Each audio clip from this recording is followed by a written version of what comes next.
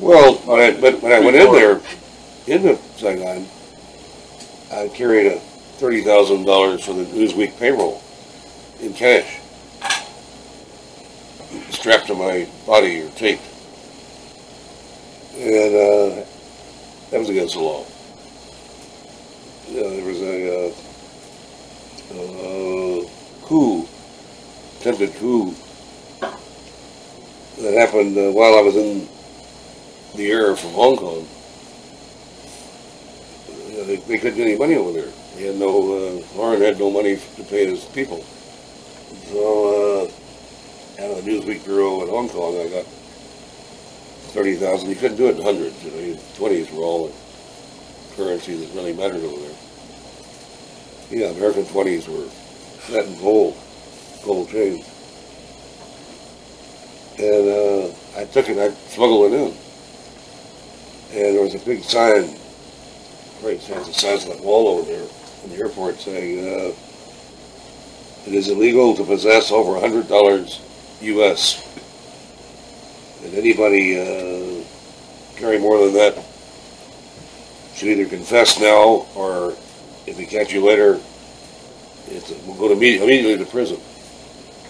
Put out by the South Vietnamese government. But that morning, there had been a coup, and the Air Force had dropped bombs on the palace.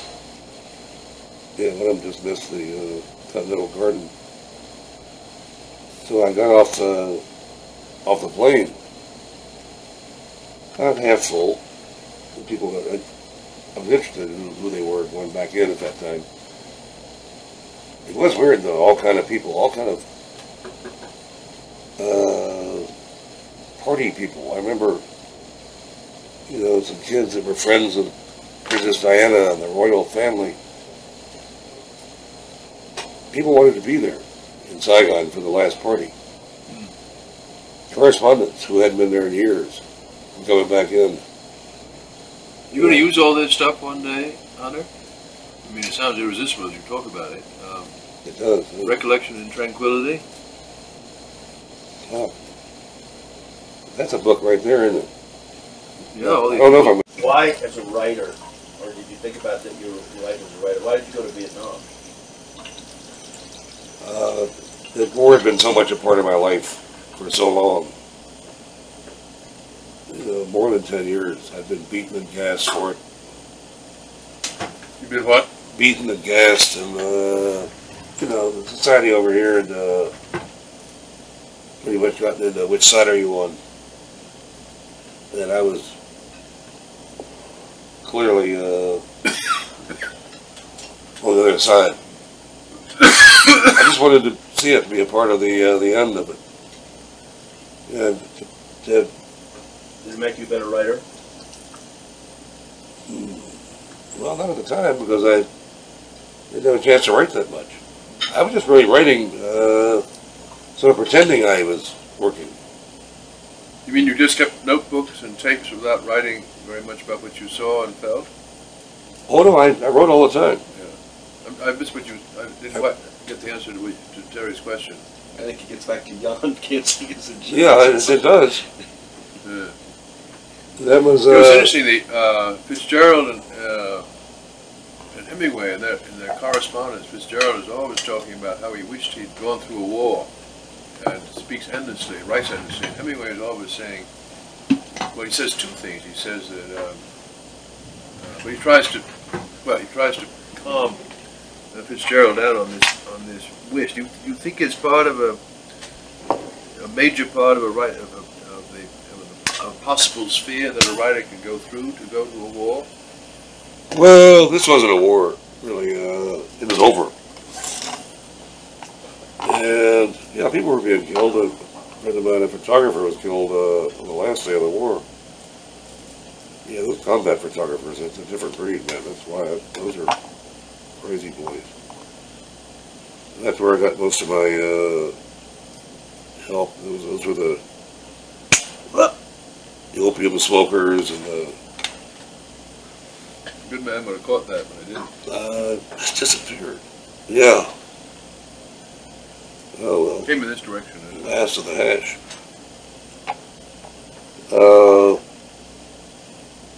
I never really had any fear over there, except when well, we'd go out and cover, the last battle of the war. Fuck, hiring a Jeep. I always go out with, Caputo and Lauren and some of the photographers. Yeah, it was nothing like covering the war that Halberstam and Mel Brown and those guys covered. It was one of the last volleys of the war. And yeah, you could be killed. But it was still a hugely dramatic event that you, in a way, One of the best stories. one of the best stories ever. And I've never been on. I would not trade that story for. there we are. That's what we were asking about. Yeah, I'm not sure why, but in a way I felt like I was paying off a debt. A debt too. I'm not sure. But to be so influenced by the war for so long, having it so much a part of my life, so many decisions, and then not to know it, not to be in it. Sort of a culminating factor. Yeah. Closing the circle. Well, see, I was on my way to Saigon in 1971 when I stopped in San Francisco and we went to that big SIR conference, the editorial conference. Of what? Of Rolling Stone. Rolling Rolling Stone. Stone. And that's where I made the argument that Rolling Stone should get into politics. I just started working for them, writing for them. I guess I developed a sudden kind of influence. And in San Francisco, I went down to Big Sur, and this was like a summit meeting of all the Rolling Stone editors, and the photograph was really kind of historic.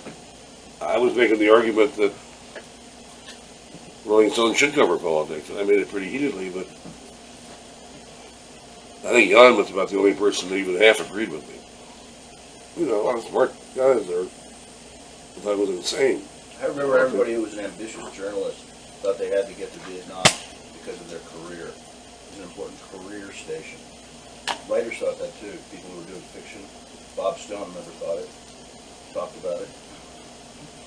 Yeah, it could have been something like that. I wasn't thinking of it in terms of career, well, because after the editorial conference, went on for about 3 days, and I made these passionate pitches to the group. One of these, they call them retreats now, I guess. But it was a big strategy conference. Where's the magazine going? Where are we going to take it? And at the end of that, I finally had to say, well, fuck you then. I'll cover it. I'll do it. Or somebody else maybe suggested that, well, if you're so fucking smart, why don't you go to Washington? Or go to Vietnam? Was it going to go to what? Was it where was the political? Where was the arrow pointed at? Was it Washington or Vietnam? Vietnam. I was on my way to Vietnam. Yeah. I'll do it. Then I'll do it myself. Yeah, cover national politics. So instead of going to Saigon, I had to come back here and move lock, stock, and barrel to Washington. Lease a house for a year. Take the dogs. Sandy was pregnant.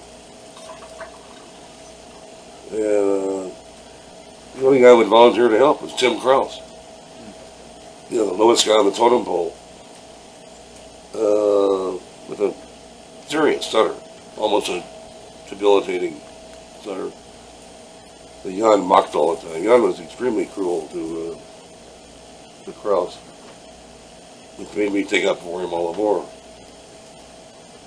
And Krause was the only guy in the room.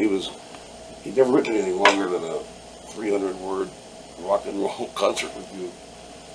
For Rolling Stone, he was out of the Boston Bureau, just a kid.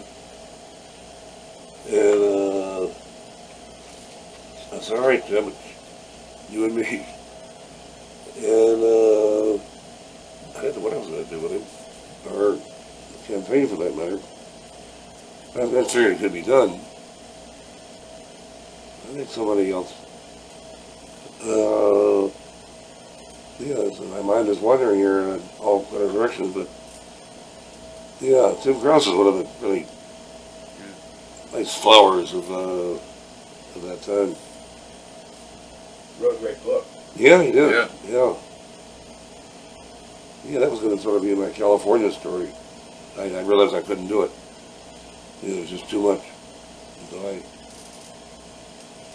this is after I told him one night in Milwaukee that I was sick. Too sick to. He was going to write the sidebar, and I was going to write the main story as usual. And one night in the suite, I said, "Oh, Tim, well, I hate to tell you this, but you're going to have to write the main story this week. And I want to write the sidebar." And he panicked. And then I told Jan that. He called and berated me and Krause. Krause only stuttered when Jan bitched at him. By the end of the campaign, he barely stuttered at all. I would tell him, man, you got to stop that. We can't, it's not constructive. And he started, I'd say, come on, God damn it, spit it out. And It's easy for you to say. well, yeah, I was. But I was just treating him like like he was malingering. And of course I knew he wasn't. And I recognized that stuttering was a problem. But boy, he got it down. And Jan beat on him until the end of the campaign. I guess maybe he still does. He wrote the Wisconsin story. I just push him a little bit. No, yeah, that was fun.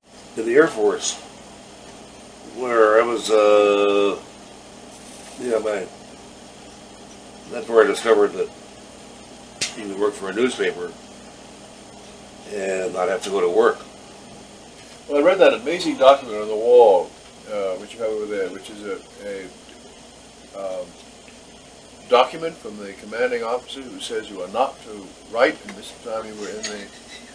What were you writing then? What was it that got you into trouble when you were in the Air Corps? What sort of pieces of... Those are your first journalistic enterprises, presumably. Well, since high school, yeah. I was,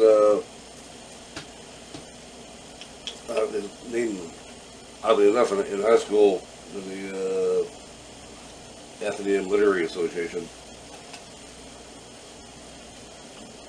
The editor for that year was Porter Bibb.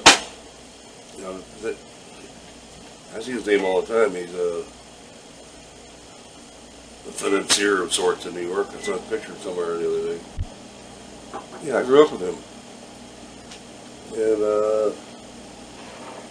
in the Air Force, I was taken in essentially to be a pilot, for pilot training. And that's why I was persuaded to join it. And then I wanted to get out of town quick. Be a pilot. Oh yeah, I joined as a pilot. And yeah, I was on the waiting list for pilot training. And I thought I'd go there after basic. But they said, well, it's not still a waiting list, so we're going to put you into intelligence and electronics. My scores had indicated I wanted intelligence, and they said, well, listen to them. So they sent me to advanced radio electronics school. But you kept writing pieces during this? No. But I had written stuff in high school, even younger. But I hadn't really thought about it as a solution to my problem. Yeah, and Your solution to what problem? well, I wasn't adjusting too well to society at large. I was in jail the night my high school class graduated. And you thought writing might be a solution to this? Well, not then. I didn't know what the hell the solution was. If being a pilot, it might be good. Yeah.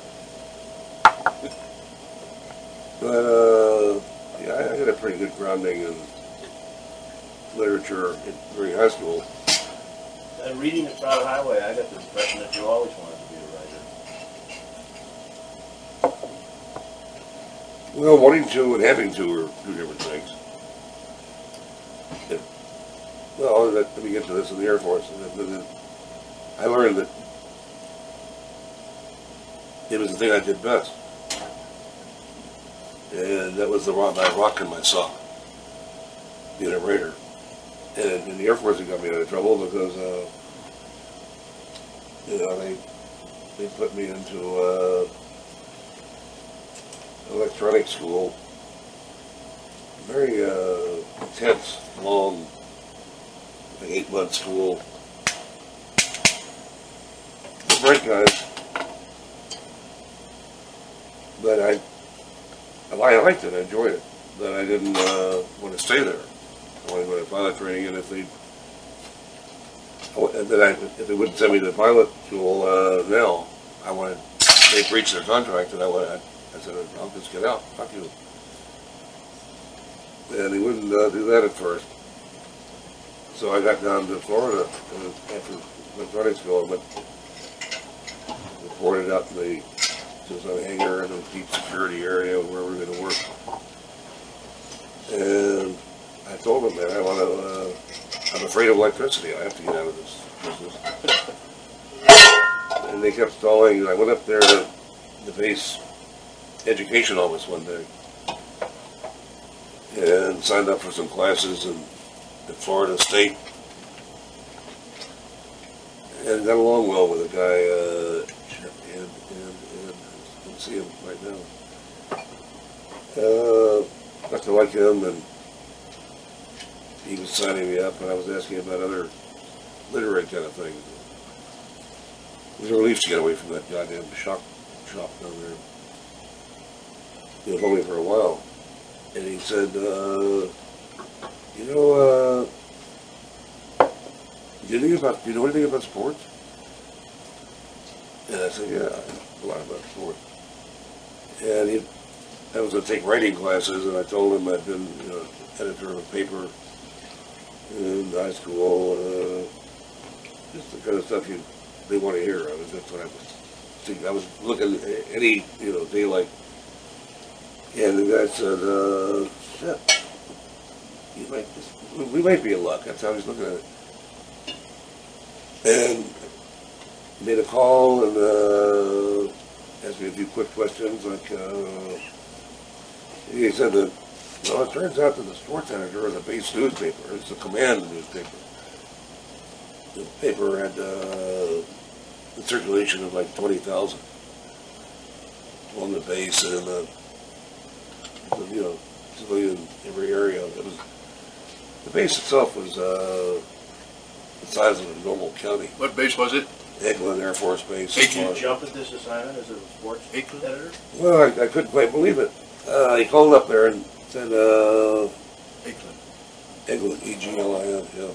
Eglin, yeah. It's an Air Force Proving Ground Command, where they test things. It's huge. It's half the Northwest Florida Panhandle there. Not that, a quarter. It's the size of some small states. Yeah. And I got the picture. The sports editor was a staff sergeant. Had been arrested in Pensacola over the weekend for public drunkenness again. He was a boozer, and this was his third time being busted for public drunkenness in Pensacola. Yeah, he was pissing on the side of the building. That's when they got him. But it was his third offense, so they wouldn't let him out. And the base information office, which is not on top of a hill for nothing. It was a busy place, but they ran the newspaper. And I said, sure, yeah, I can sports editor. Yeah, that sounds good. And they had no lower positions. That was a position I had to move into. That was open. Editor. So I started as an editor. And, boy, what a joy. I took advantage of it more and more. I immediately started a column. But I remember from reading the Louisville Journal that the sports editor always had a column on the left side of the front page, Earl Ruby. Non-do.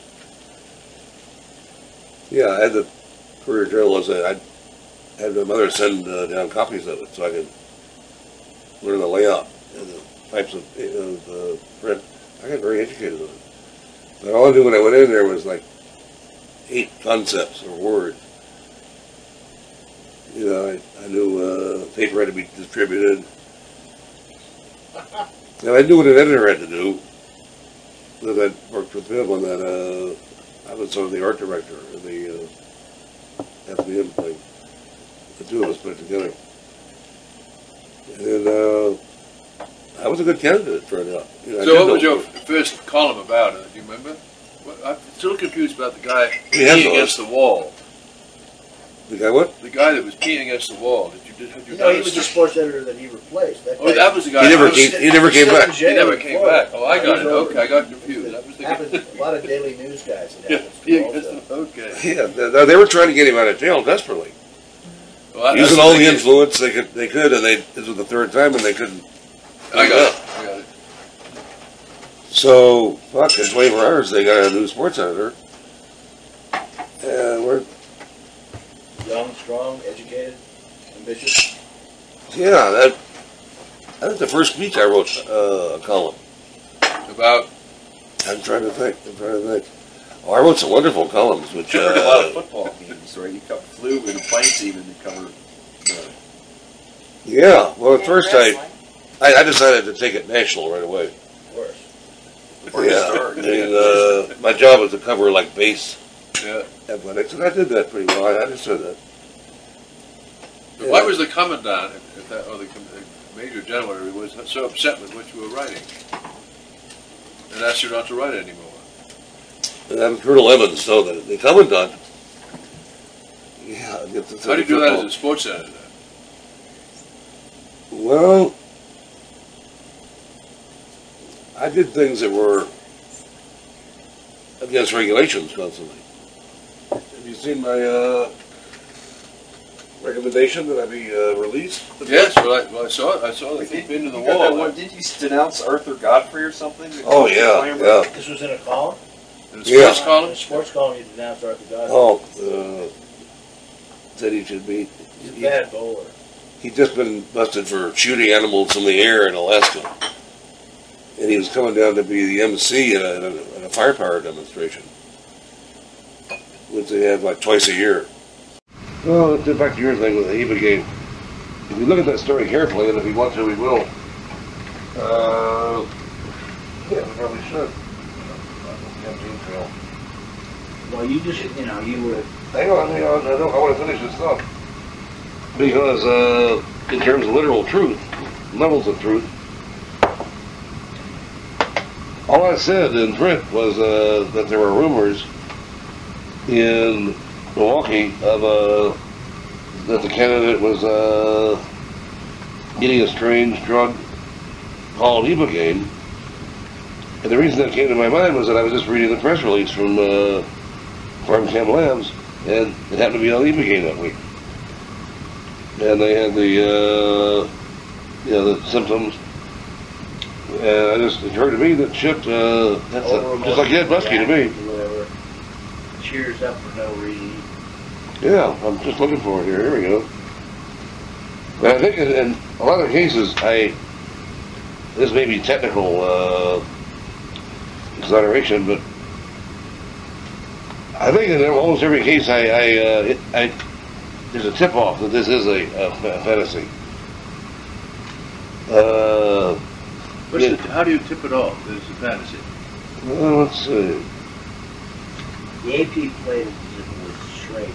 Yeah, You know, that's what happened. The AP picked it up. A supposed drug or something like that. It's like, you know, relentlessly awful. Maybe we should have all been so embarrassed with confession. Well, but people, here he is, yeah. Well, let's see. Yeah, it knocked him out of the race. No, you did. Yeah. With this idle game. Yeah. There's the next time, like, in a writer said this to me, say, Terry, you realize what happened? I said, well, he said, well, Hunter just, like, you know, put a presidential contender, like, out of the race. Yeah, the front runner. Did you vote for Hunter? So I suppose it's huge. this suggests the power of the journalist. And it was a made-up item? No, not at all. And that's why I'm trying to find. I'm staring at it. I'm just trying to figure where to start.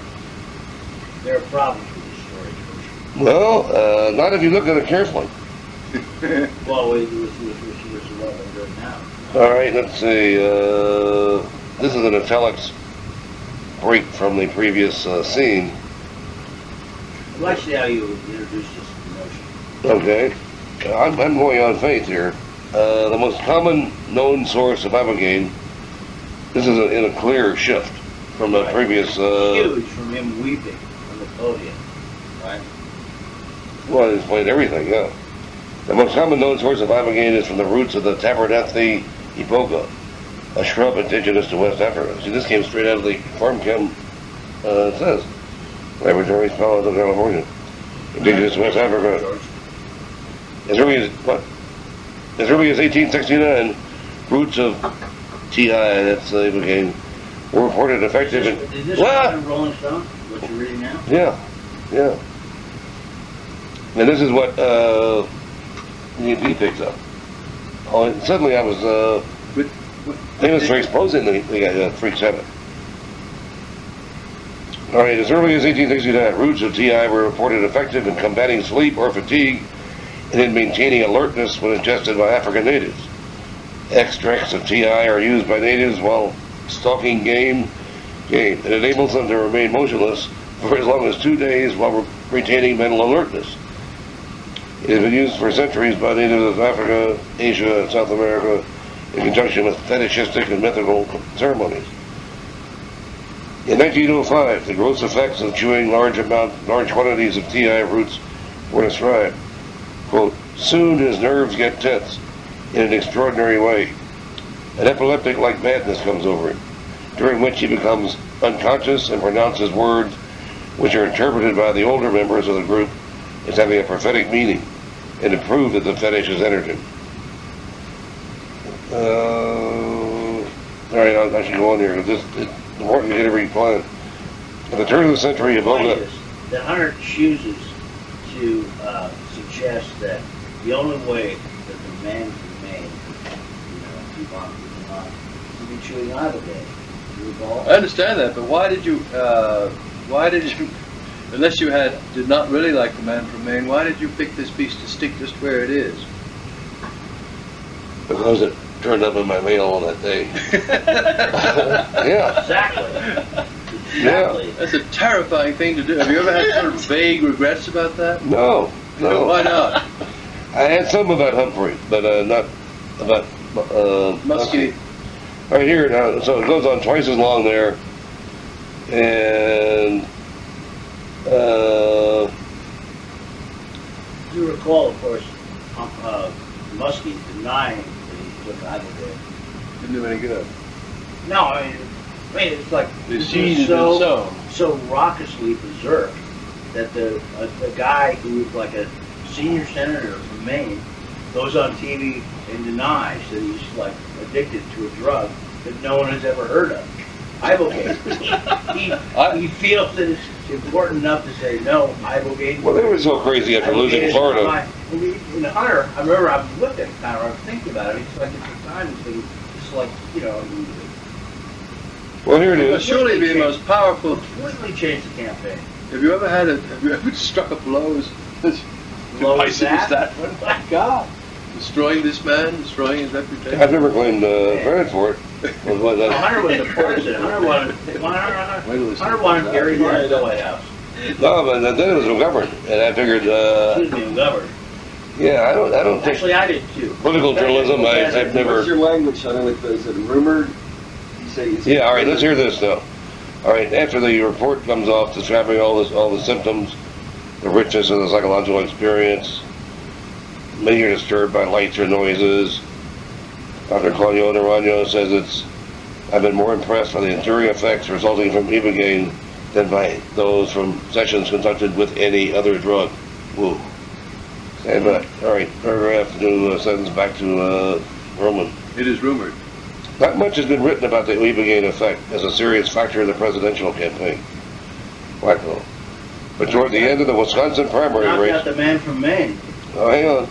But toward the end of the Wisconsin primary race, about a week before the vote, word leaked out that some of Muskie's top advisors had called in a Brazilian doctor who was said to be treating the candidate with, quote, some kind of strange drug that nobody in the press corps had ever heard of. Word leaked out. That's made up by you, right? I heard it. This magazine That's what myself. we're talking about, the levels of truth here. Okay. All right, in paragraph. It had been common knowledge for many weeks that Humphrey was using an exotic brand of speed known as Wallet.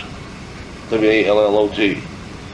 And it had long been whispered that Muskie was into something very heavy. But it was hard to take the talk seriously until I heard about the appearance of a mysterious Brazilian doctor. That was the key. I immediately recognized the Ibogaine effect. You totally burned the lead. Well, I'm just reading it. From Muskie's tearful breakdown on a flatbed truck in New Hampshire. That's how you did it. Yeah, the delusions and altered thinking that characterized his campaign in Florida, and finally a condition of total rage, quote, that gripped him in Wisconsin. There was no doubt about it. The man from Maine had turned to massive doses of Ibogaine as a last resort. It was about the breakdown in New Hampshire. The only Any remaining... possible word that suggests that it's Well, hang on. massive. Yeah, that's your only line out is massive. All right, hang on. The only remaining question was, quote, when did he start? Question mark. But nobody can answer this one, and I was not able to press the candidate himself for an answer because I was permanently barred from the Muskie campaign after that incident on the Sunshine Special in Florida. I remember that. Remember the Yeah. boho on the Sunshine? And that scene makes far more sense now than it did at the time. I had sworn, vengeance on the bastards for barring me from the campaign. And, Wow, quite a blow you struck. yeah. No, he made up a. All right. Muskie has always taken pride in his ability to deal with hecklers. He has frequently challenged them, calling them up to the stage in front of big crowds, and then forcing the poor bastards to debate with him in the blaze of TV lights. Oh, God. But there was none of that in Florida. When the boohoo began grabbing at his legs and screaming for more gin, Big went all to pieces. Big Ed went all to pieces. Which gave rise to speculation among reporters familiar with his campaign style in 68 and 70 that Muskie was not himself. And boy, we can take this one to court.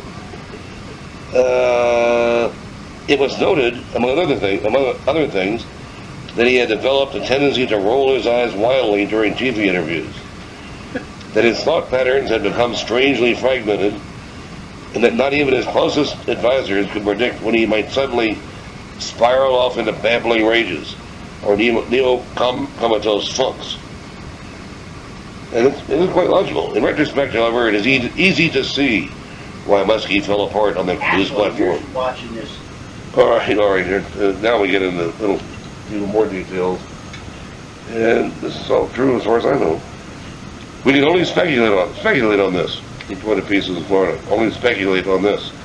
Because those in a position to know have flatly refused to comment on rumors concerning the senator's disastrous experiments with Ibogaine.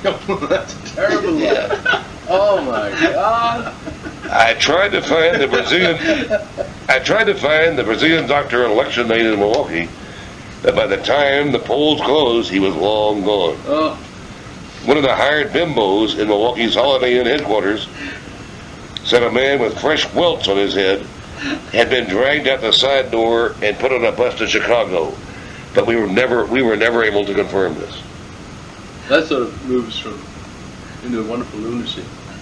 What was God, great you just was go in- from truth to, you go from those levels go. Honey, the Fear and Loathing is one of the great titles. Did that come to you suddenly, or did someone suggest it? What's the history of Fear and Loathing? I ran into it last night in a 1969 letter. It's a good phrase, for one. I'd never seen it before or heard it. People have accused me from stealing it from, what, Kierkegaard or something? Shit, I don't think he was ever that good to come up with a phrase like that in that way. Stendhal. Stendhal? No, I didn't hear it from anybody. It just seemed like the right phrase. First time I intentionally used it was Vegas for a title, Fear and Loathing. And once you get that kind of title down, and once you see it on paper, there's no way you're going to change it. Unless you're a complete asshole.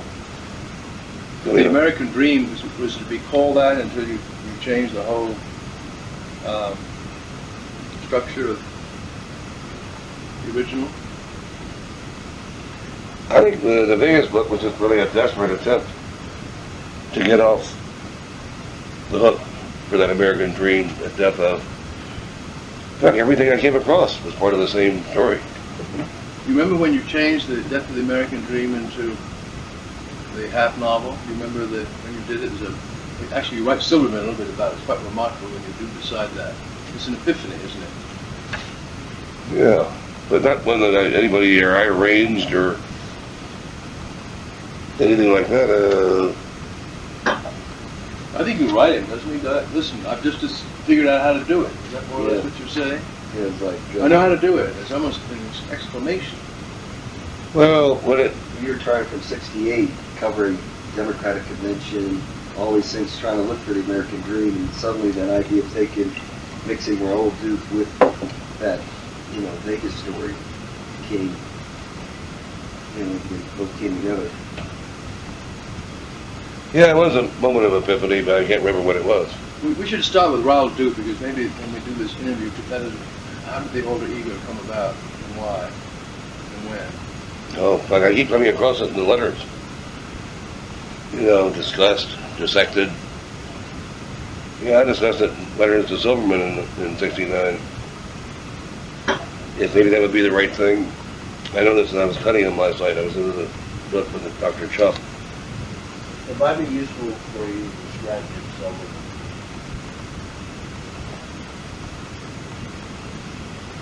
Well, he looks a little bit like Lieberman. Yeah, it is nondescript for sure. Small, thin, quiet. According to Jan, a brutally thieving person. Yeah, seriously, according to Jan, Silverman is the guy who really got off with those 17,000 books. But that's what I thought might be useful. Well, I'm glad you said that. Because, also Eden Valentine would be yeah, but these were hardcover books. He used the idea that was moving slowly forward, the death of the American dream. The correspondence is wonderful about that. We already talked about that. But so he was your editor at Random House, and you kept writing him about how this book was having its difficulty. You couldn't seem to move it, and all of a sudden there's this letter talking about Las Vegas. And could you talk about the genesis of how it became from one to the other? Raoul Duke, you so wrote him on that. Well, first of all, I started using him originally as like when I wrote for Scanlon's, and I would review weapons, police weapons, just like I would do drugs. You knew yourself, you'd use this alter ego. Yeah, would do. yeah. When I was Hunter Thompson, I was the chief magistrate of Woody Creek, as far as they were concerned.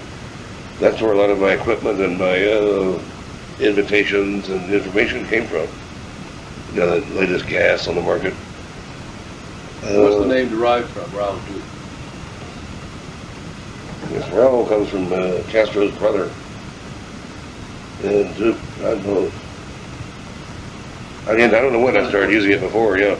Probably on something like false registration at a hotel or, That's right. yeah. Yeah. It all comes from criminal instinct somehow.